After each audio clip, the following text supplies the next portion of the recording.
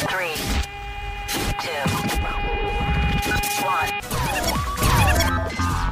1. This is Ultimate Soccer with Soccer Steve.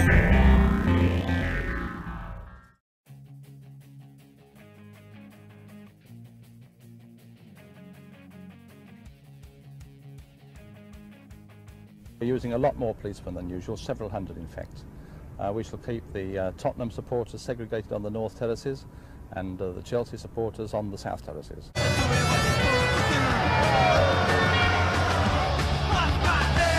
And we saw clearly the thuggery of a group of hooligans who could never have claimed to have come along simply to enjoy the football.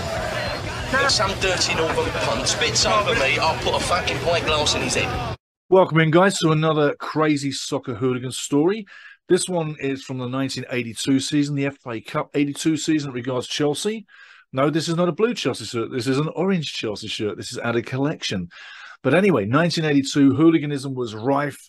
It happened every weekend, and thousands upon tens of thousands of people throughout the UK would punch lumps out of each other every weekend. This weekend, like I say, 1982, it was Chelsea at home at Stamford Bridge versus Liverpool first, and then Tottenham Hotspur taking on Liverpool in the FA Cup, because this was two FA Cup games. But FA Cup first game, Chelsea were taking on Liverpool at Stamford Bridge. It was a tough game, because at the time, Liverpool were the top team. Here's how I got to Stamford Bridge for that game and where I was living. Take a look. I'll be back in a sec. Zooming on in, Chelsea, Tottenham, Chelsea, Liverpool, it all happened at Stamford Bridge, as you know, and we'll show you how we got there. And it's obviously down in London. Quicker zoom in, London there. And if you want more pictures of London, then we've got a few more towns. And you can see the general layout. The River of the Thames comes in. It's a big estuary, really, but it's a massive river. And it's not really advised to swim in that, I'll tell you now.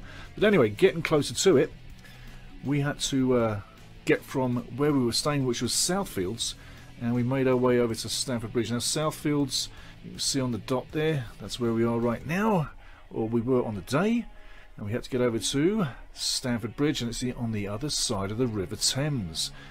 And you had to get there with the public transport, London Transport, fantastic transport system, whether it's the tube, the underground train, or whether it's on top of the ground, on your buses, etc. Fantastic service. But we had to get from Southfields over to Stamford Bridge, which actually is not in Chelsea, it's in Fulham, the area of Fulham.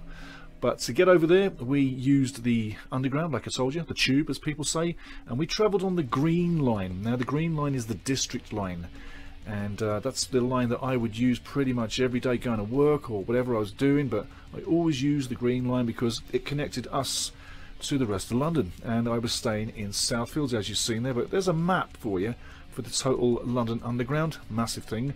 But going for our trip, well, we started at Southfields, and then we made through a few stops. As you see, we're going up there, and we make a few more stops, and a few more stops, and a few more stops, and eventually, 4 stops later, not a long ride, we get to Fulham Broadway, where that's where we get out of the train, and we make our way up Fulham Road towards Stamford Bridge. So there you go, there's a little trip, you know, a little bit more.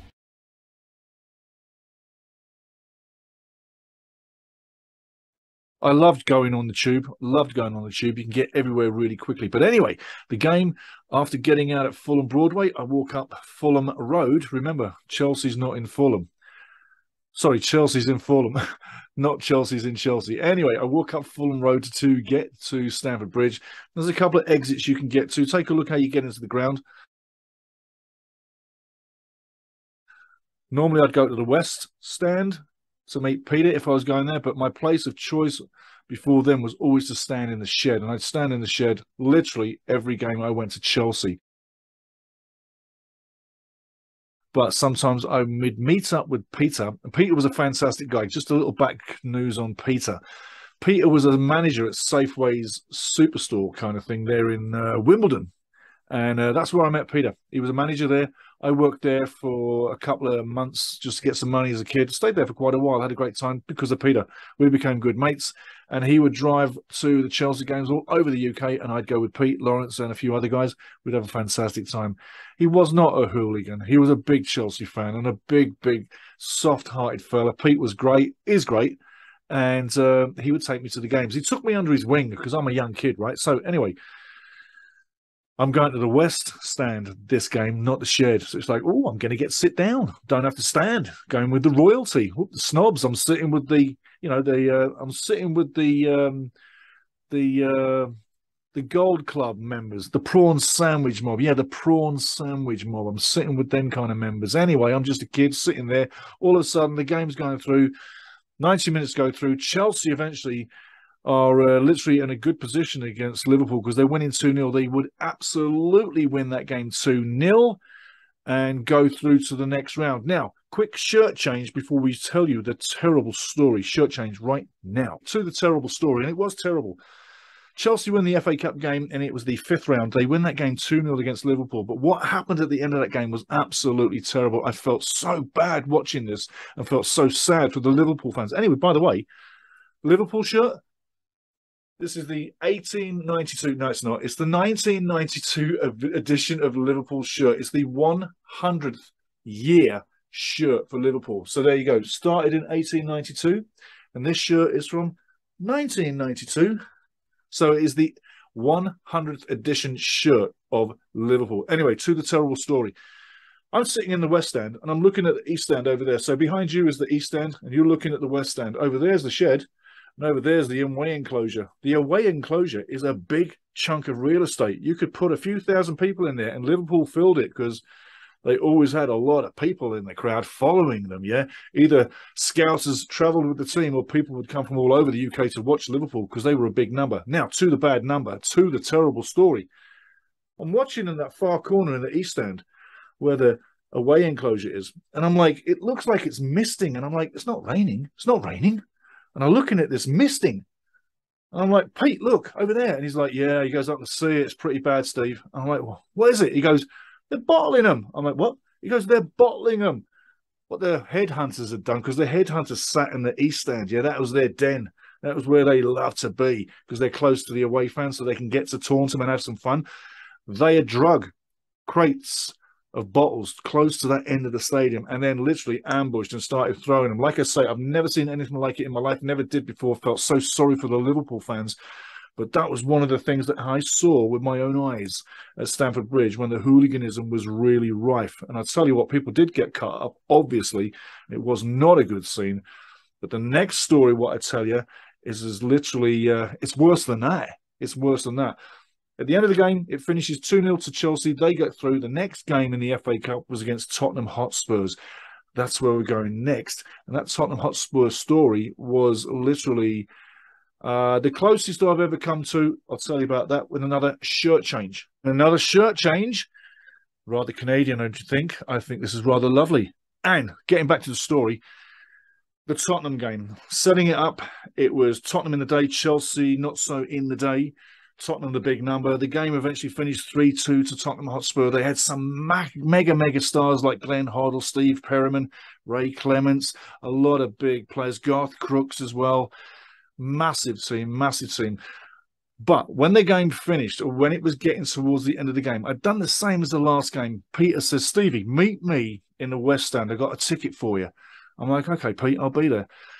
So I get there, meet him, ticket, boom, boom, get inside, sitting next to Pete, watching the game, da-da-da-da. Fantastic game, fantastic game. Chelsea were in it, but then they weren't in it. Eventually it was 2-2, and Tottenham, the Spurs, get a late winner, and I think it was Steve Archibald that got the winner. In fact, I'm sure it's Steve Archibald that got the winner. 1982 FA Cup.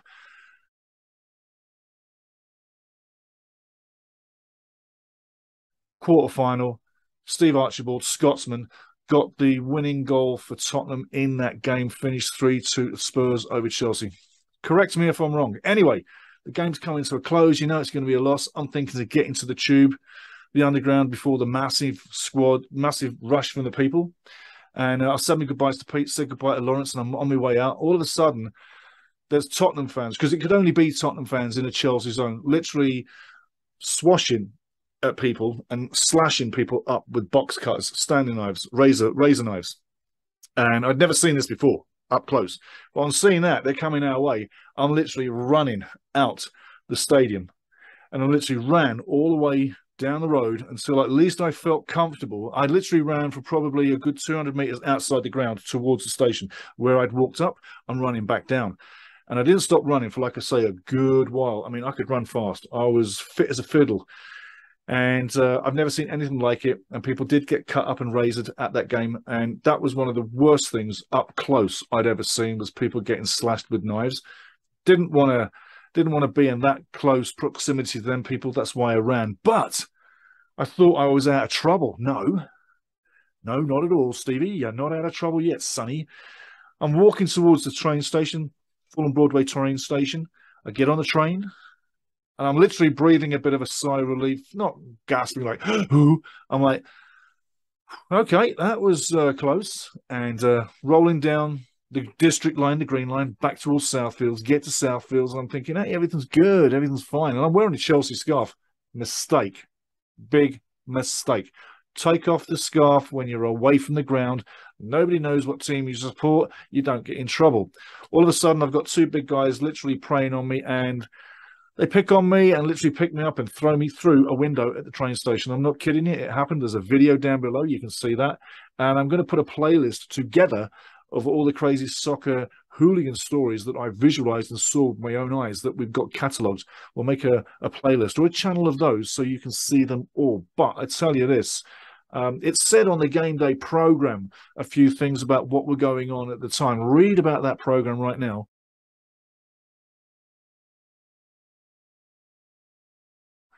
And it would explain the time, the era that we were living in. I was not a hooligan. Never was. My brother was a hooligan. He had his passport taken away from him every time England played away from the UK. So if England had a game with France, Germany, anyone, he was not allowed to leave the UK and had to report to the police station. And not just him, tens of thousands of people have had to do that over the years as well. It's part of the policing policy about keeping the hooligans in check. Now, hooliganism back then was literally back to back with your team, your mates, your community, and a few beers. Nowadays, it seems that the young version, the young generation, like to do that, but they're throwing a massive amount of cocaine into the mix as well. That's the news coming out of hooliganism right now. That's the young'uns doing it right now. But anyway, that was a story back in the day. Chelsea versus Liverpool, Chelsea versus Tottenham. I lived it, I saw it. It was not a good time. And there's another crazy story from the Crazy Soccer Hooligan videos that you got to see. I'm going to bring more, but that's the one for now. Cheers, guys. Hope you enjoyed.